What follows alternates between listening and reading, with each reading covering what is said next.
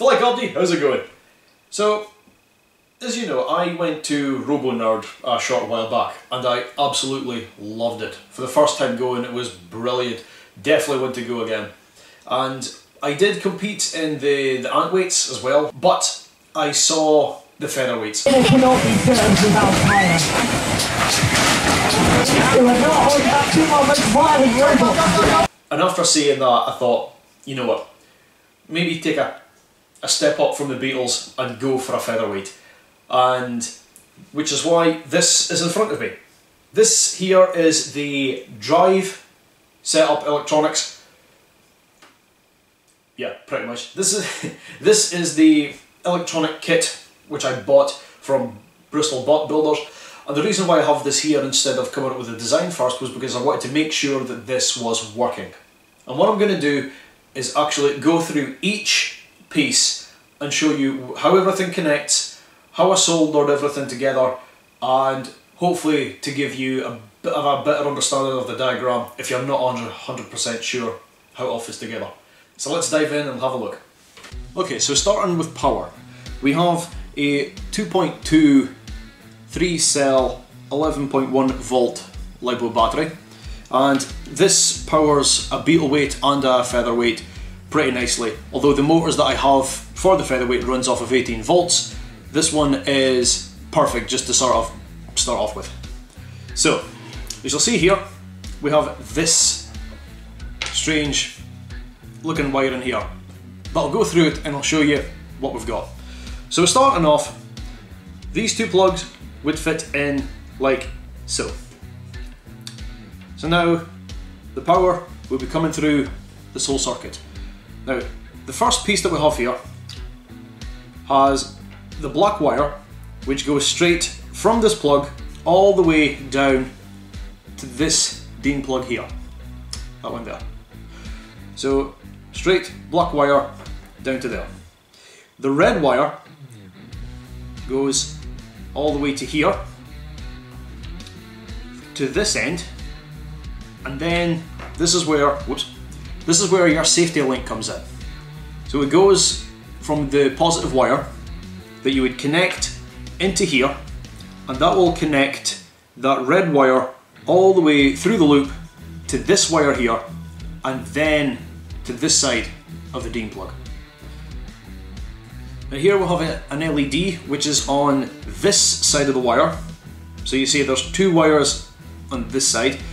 Now they are covered in tape, but that's just to make sure that they hold together. So this one goes on this end, because if it was stuck on this end, the power would be on and this would still be on. It would be constantly on regardless. Which is why if we have the safety link and we do this, there you go, it lights up. So moving on from there, you also see that the black wire of the LED goes into here where the main black wire was. So already we have two wires here. Now the third one and the second red wire here is from the BAC, the battery eliminator circuit. And this little circuit's job is to make sure that there is a small amount of power going from the battery to the receiver. 11 volts coming through here, through the entire circuit, and it goes straight to the receiver. There's a chance you can blow the receiver. We don't want that. This will convert it down to 5 volts, a safe voltage. The receiver I have, which is an FSIA6B, it's a Fly Sky receiver. It can take 4 to 8.4 volts of direct current. 5 volts is plenty for this. So that's what we're going to use. As I said, on this DIN plug, 2 red wires onto this section, 3 black onto here.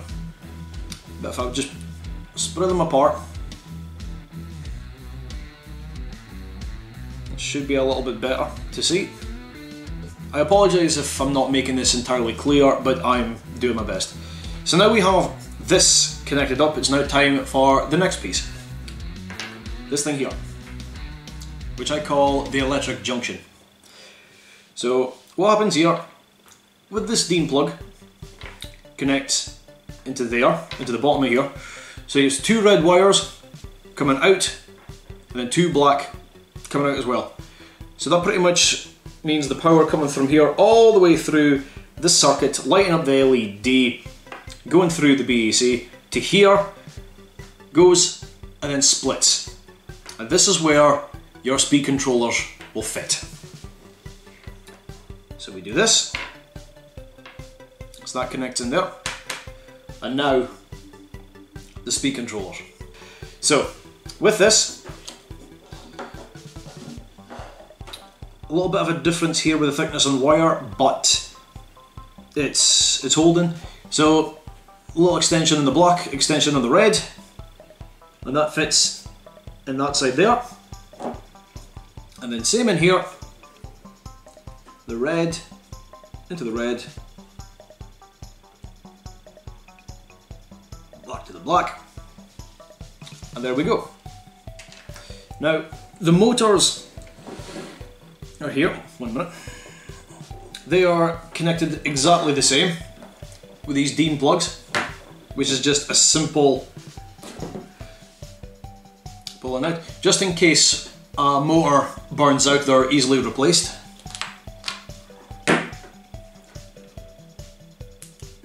It's in like that. And then once all that's done and it's all connected, everything connected together, I like to do this just as a simple test, just make sure that everything lights up and is working.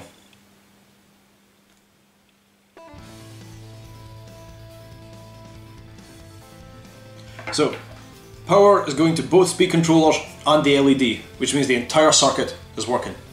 So the next thing to do is to link up all the small servo cables to the receiver and then let it all run. Okay, so receiver here, battery eliminator circuit, the servo into the battery link in there. Now, I'm gonna have to add, with the servo wires,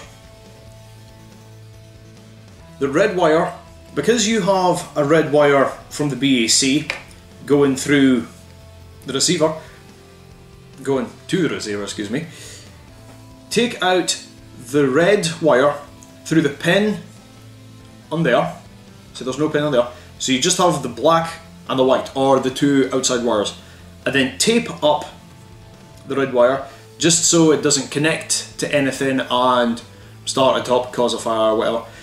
Just hold it on with a bit of tape. Okay. And then this one, not sure if I'll get it right first time, but I'll find out. So that goes into channel 1, and then this one here, which is exactly the same, red wire taken out because of the red wire here.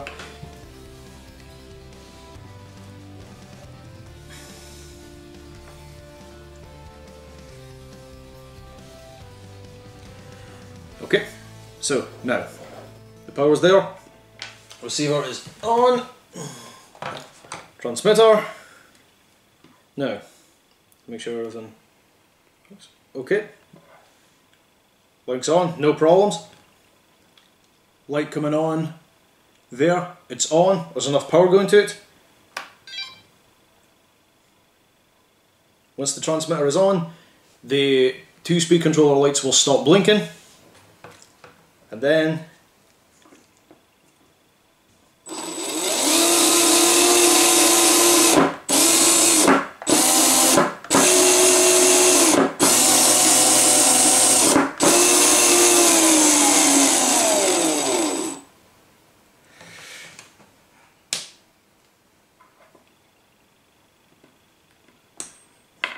so there we go, that's how I've linked up my drive system.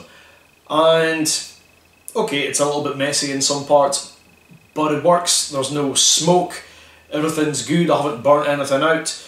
Motors, I still need to sort of calibrate them a little bit, because one's running faster than the other, but I can sort that out. But yeah, I hope you found this interesting, or at least learned something from it. I'd love to know if you when I was doing any of that, you can let me know in the comments below. I will be carrying on with this, though I do have a few other things I'm going to try and do. But if you want to see what I've got coming next, including carrying on with this featherweight, I will put the link just there. So that's it for this one. Thanks very much, and I will see you in the next video. Bye.